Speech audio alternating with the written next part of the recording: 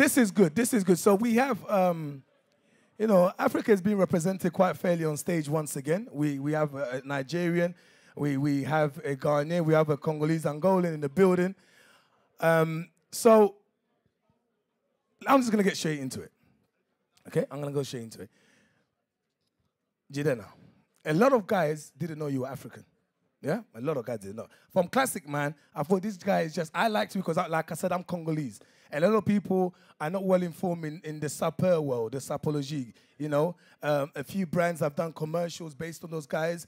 You know, we go back to artists like Papa Wemba, Kofi Olomide. The guy was wearing masks in his videos, and they were confused. They thought he was Batman, but no, that was sapeur. Now, your African background, how important is it in what you do, in what you are doing now, in what you were doing when you was growing up? I mean, you guys are so polite, yeah. That's so great. You actually silenced them. Bro, it works. It's from Congo. It works. Well, you bring up, I suppose, the shape. For me, it was even in Classic Man, I try to put hints about the African identity in there. So Ankara fabric, even on the lapels of my jacket at the end. We converted the traditional chief hat that we wear to what we call a fezora. So in between a fez and a fedora. And I'm wearing that in the video at the end. Yeah. Janelle Monáe crowns me. Shout out to Janelle. Yeah. She's doing big things now. So, I mean, it's everything. I grew up in Enugu, Nigeria. So, hey. Now, wow. Enugu is in the building, yo. Everybody's from Lagos. I'm a bushman now. Chairman, don't turn YouTube into Nollywood. I'm a bushman. Not today. Not today, Jidenna. Keep it classic. But it's the foundation of my perspective. If you're in a place where you learn to walk, talk, and the music, of course, and the high life sounds that then have influenced Afro beats across the African diaspora, that's everything for me, you know. And so I think it's the foundation of everything that I do, how I see the world, and what I want to see in the world. As I'm wearing this hat, influenced by some loser that's the president of my country right now, or one of my countries, I converted it thanks to my guy who has this amazing album called Afro Bane, my guy Khalid, is Make Africa Great Again. And that's to me what's more important for us. So everything from the foundation to where we're going is a part of the African identity. Eugy, you grew up in London. We want to know that, so because some people will say you grew up in London, I want to know the facts. Where did you grow up? What kind of sounds were you listening to? Yeah, so a lot of people don't actually know I was born in Ghana. And I was born in Accra, Dansoman. And I came here when I was about 7 years old. So by the time I was already here, I was fresh. Like, you can't take the fresh out of me. You can't. There's no matter what. This guy, he's so fresh, he'll never expire. The only thing I think that changed was my accent. My mom said I lost that in about 2 weeks, but everything else I do is fresh. I still wake up and eat kenke till today. Supermalt is my water. Do you get what I mean? Like, so yeah. So I was born in Ghana. I came here when I was 7. And you know, my mom and dad are pastors. They have a church. That's why my whole family's singing stuff. So the music has always been in us, even if we didn't want to. My brothers and I play the keyboard, the drums, and the bass guitar for church. We also sing as part of the choir. And you know, they don't sing the American type gospel songs. They sing the African. Yeah, we are saying thank you, Jesus. Thank you, huh? So, those sounds they're rooted. No matter what, it's not coming out. So yeah, bro. Wow, you was about to give me on the mountain. Let's not get it. My brother, God knows you love him. God knows you love him. This is YouTube now. Jesus is here already. Hey, you probably want me to start shandari. The reason why I'm asking you guys these questions about your foundation is very, very important. You know, one of the questions we ended with the last conversation we had here with Banky, Jules, and Smade was how do we maintain our sound? How do we maintain our culture? At the same time, also fuse it with other sounds. You know, Yxng Bane, you know, you are currently amongst the new crop of musicians, where there is a little. I don't know if it's a debate. I don't know if it's something that you're even aware of, where everyone's kind of trying to label this as genre. Yeah, you work with G Fresh in the building, one of our prominent UK artists as well, who you work with. And he said to me, it's just all about, just fusing the genres. It's not all, and the young Africans coming together and teaching each other about their cultures. Some people are saying the sound that you make alongside the culture funds and the J Husses, Afro Sing, Afro Wave, Afro Ketchup. What is it? What do you think from it? What was your influence? What got you into this stage for people to be able to discuss your sound? Check. Yeah, we're in the building. Personally, I don't like to put myself in the genre. You see, I just go to the studio, listen to the music, and speak on my life. So the influences that come from the music will be obviously what I was listening to when I was younger and what I listen to now. And heavily influenced by being African. Like you're Congolese yourself, and you know a lot of second generation. We don't speak Lingala. But I do, and so do I. You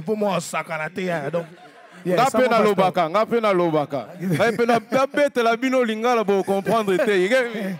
Yeah. But yeah, they're going to leave. Let's come back to London. So yeah, that was a choice that I made myself to be able to learn my native language because I wanted to understand my culture. I wanted to understand where I've come from because I'm proud of it. So yeah, so now when I go to the studio, you will hear some African sounds, you'll hear some African instruments and some melodies as well, of course, but that's only because I'm just being who I am and I'm proud of that, so yeah. Absolutely.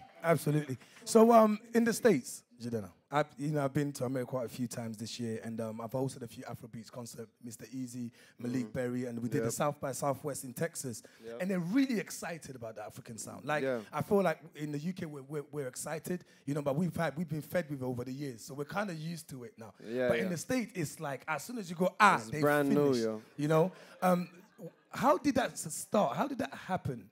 Why did it take so long for America to grow up? Because you have a lot of Africans in the States. It's still going, though. It's still going. I'll be honest, man. I think that you can still go to places and people don't know who Wizkid is. You know what I mean? It's not at the point where everybody knows who the top Afrobeats artists are. It's not there yet. I think it's a different culture in America, yo. Like, for example, in Europe, if you go a certain amount of kilometers west, you're going to run into another country. If you're in the U.S., you go X amount of kilometers west or X amount of miles, you're in the same country, and nobody knows any language except English. You know what I'm saying? So because of that, I think, and everybody thinks in terms of color and not in terms of where you're from. Like, we're here talking about where we're from, right? The countries we're from. You're like black in America. As soon as you come there, you're black. Nobody cares. Like Congo, who cares? Like, that doesn't mean anything. But you're white, even white. I stopped calling white people white. They're European Americans. Okay. If African Americans are African Americans, then white people are European Americans. It's more accurate. And the reason is because to me, I want a country in the U.S. that actually resembles some things I see here, where it's more important where you're from. You can still preserve your identity, but blend it with the UK vibe out here. So that's what I would like to see. I don't know if it'll happen, but I think that's why it's taken long for Afrobeats to connect, and it's still happening. But we have our first Afrobeats radio station just outside of Chicago now. First one in the country. Proper. Yeah, and I went there to kind of launch that. Yeah. What's do you remember the name? I don't know if you remember. No, I don't. We'll call it the first ever Afrobeat FM until until we get the name. Yeah. No, in the States it's like KLH. Yeah, but I don't know all these letters. IFM. FM. It could be that. Eugy, I love producers. We had a conversation. A gentleman earlier brought up this conversation. What's up? You had no, Chairman. Let me land now. I was talking about a gentleman from me off, no, my brother. A gentleman who mentioned the fact that why do we not involve instrumentalists as much, traditional instrumentalist in the early stages of producing music, right? I'm a big fan of producers. I've sat places like, one of my favorite producers in the world is Kill Beats, who works alongside Fuse ODG. He's one of the prominent Afrobeat artists from the UK. So do you play around with live instruments? Do you guys feel that it's important to have, you know, the live instrument elements, you know, in the studio as it's happening? And what are the restrictions, though, in terms of that happening? So, like, my dad is a really big fan of mine, but he doesn't buy into the electronics. Like, he doesn't believe, he feels we don't make real music because we jump on Logic and input the music. For him, he feels like the real sound always comes from the live instruments. The only thing is nowadays, life is so fast-paced. Do you get what I mean? So instead of you going to go and collect 4 people who come and play different drums, you have one producer that can put all of it into one. Yeah, just sitting there. So that's the sad thing about it. But times change, unfortunately. The only good thing about it is I think when you do live, no matter what you do, it's always nice to bring that side of it back into it again, to give it that authentic feel. But yeah, times have changed, man. Times have changed. Bane, what about yourself? You know, being from a Congolese background, live music is the basis of anything. Yeah. You know, is that something that you feel you still want to get involved in? Do you think is really important? Yeah, but even with the stuff coming out, I've tried to like, I've worked really closely with Team Salute. And we've incorporated. Big shout out to Team Salute. Yeah, big shout out to Team Salute, who are proper pushing the African scene as well, taking it to places. But yeah, we've tried to incorporate instruments as well. And where I used to play the piano as well, so I'm trying to get back into that. Hey, babe, that one you just slipped in there. Low-key for, by the way, for Valentine's Day. By the way, let me... that's great, that's great. Let me touch on that because there's one producer, actually one of my favorite producers in the building right now who actually does incorporate live instruments, and whether by sample or by recording, that's Jules right there. Yeah. This guy, man, he does it, man. So it's important to recognize people like him because it actually shapes what we do. It shapes how we sing, how we rap, right? It changes the vibe. It makes us actually touch a different part of ourselves. It's not just the hips, you know what I'm saying, but it's our heart too. When you have that live sound, that's what it does. And I think it's important for us to reach back to like the 60s, 70s. To me, in general, whether the States, UK, or all of the African continent, including Zimbabwe, Thomas Mafumo, Tukutsi, yeah, yes. Like, these people, it's not like just fella, like, I'm Niger boy to the core, but, like, we have so many people, man, like, Mariam Makeba, like, these are everywhere in the continent, Ali Farka Toure, like, everywhere, from Mali all the way down to South Africa, Morocco. Absolutely. This is, like, the sacred music and some of it was pop music in the time. And I think as we continue to journey, like, it's still a young sound that's being developed. As we continue the journey, we'll have more a combination between the electronics and the live. You guys are so polite here, yo. Yeah, listen. In America, everybody be talking anyway. Like, yeah, I'm all right with the people talking in the back. No, I'm not all right with it. Yeah, we're usually better than this because this doesn't happen every day. You know, this is Christmas right now. They're drinking now. They are not drinking, my brother. Fine wine. So we're gonna get to some questions soon. So in terms of, you know, the future, yeah. Like, again, I think that's important. For me, it's not just about us, you know, being here today on the YouTube platform and, you know, YouTube space and, you know, ADTV talking about this, and tomorrow is gone. You know, you've grown up in the US. These two have grown up in the UK.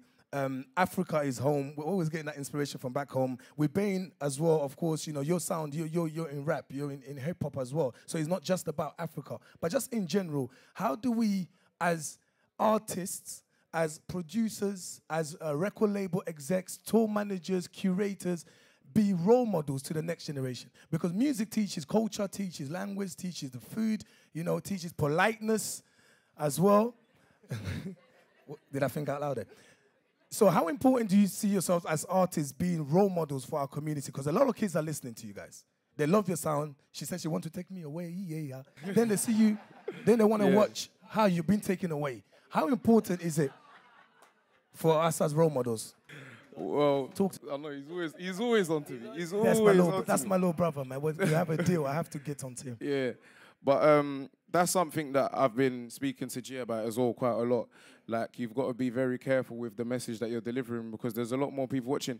Like, if you get 1 million views today, it happens so quick. Yes. It doesn't necessarily mean that it's a big song, but the fact that it's happening so quick, you know everybody's listening.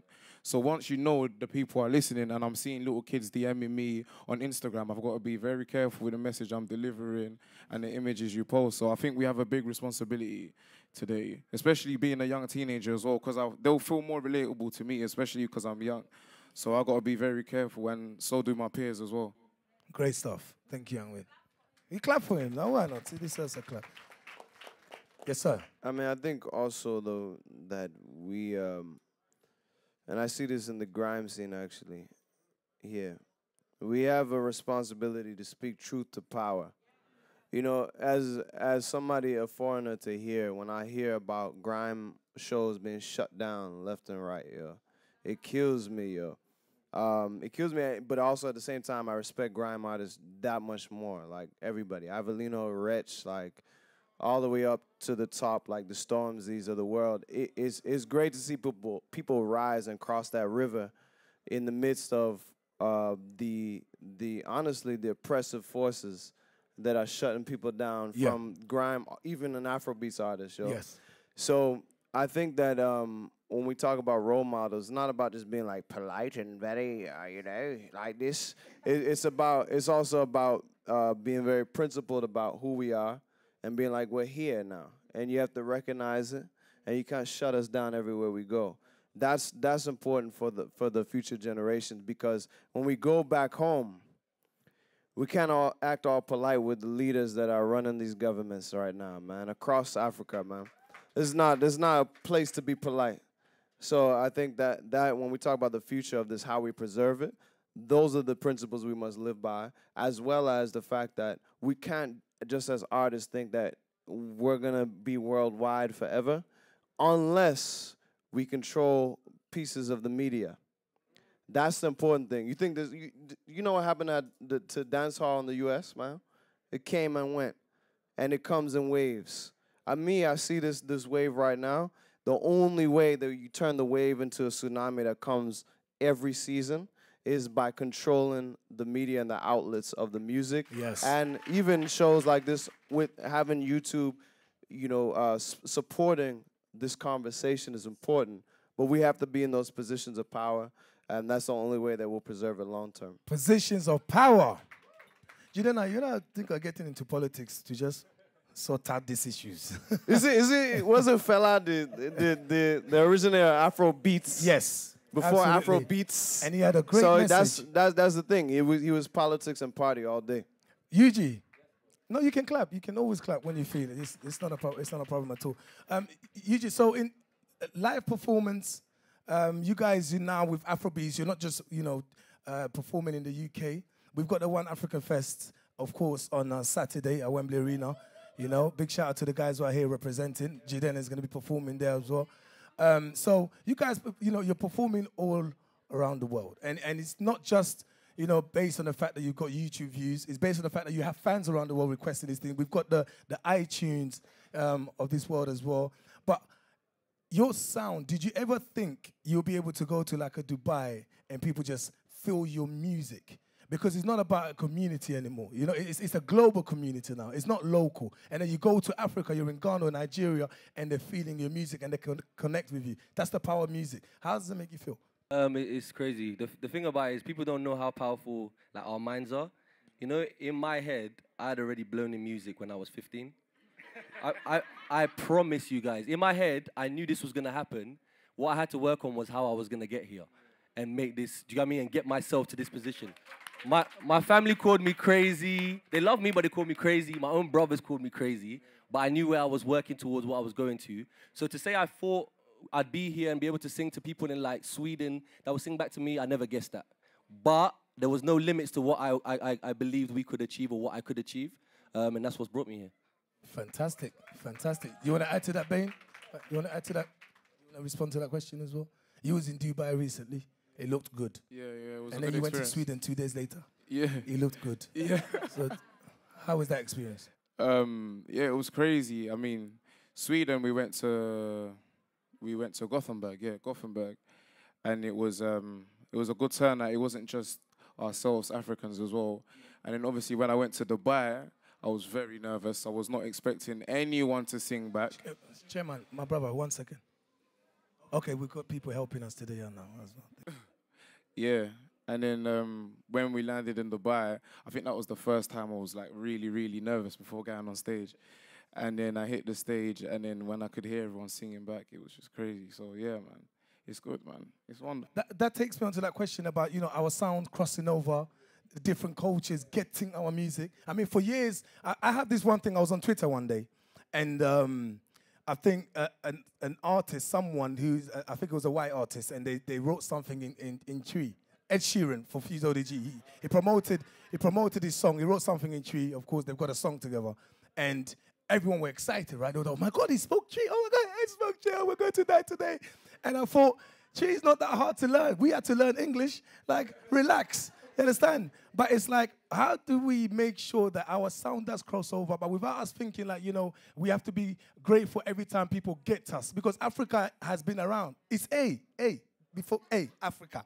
You understand? So Africa has been around for a long time. So sometimes I find it frustrating that we always have to be, you know, humbled whenever our sound crosses over, or someone is singing, on the premega, and you're like, but you're not African. So how important is it to make sure that we maintain our music, we're gracious about it, but also we don't try to compromise too much that people have to get it? Is there an Afrobeats award show? Good question. I'm asking as I'm ignorant, so I don't know if you have is one. Is there in the UK? Yeah. We've had a few. Yeah. We've had a few, but yes. That's what we've had a few attempts. But here's the thing, I don't know it. Yes. There and you go. I should. You should. And I think that's the thing. We have to be the mark of our success, yo. It's not like I'm not waiting for anybody.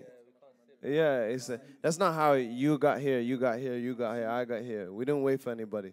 So I think that's important. We had this conversation about the Grammys. You know, thank God for my homie Chance the Rapper for taking home 3.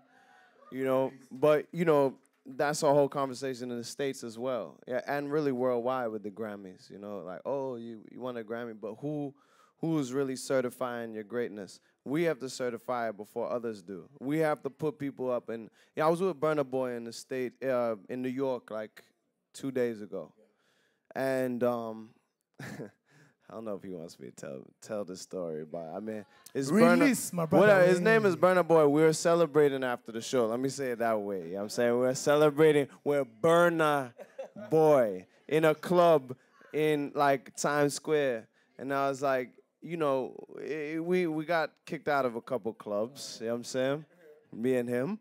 But that's because partially they don't, you know, everybody knows, like, yo, this Burna Boy, he should be treated like royalty, you know? And with enough people around, he will be. And by certifying, yo, this guy can be treated like the Diddy's of the States and, you know, Kanye's, the Drakes, where you can burn a boy in a club and not be kicked out. I think it's important. The only way that works is if the African diaspora, not just Africans on the continent, but here, the States, wherever, Belgium, can certify that person and be like, yo, this person. So I think it's important that we do that, not just in music, but all across industry.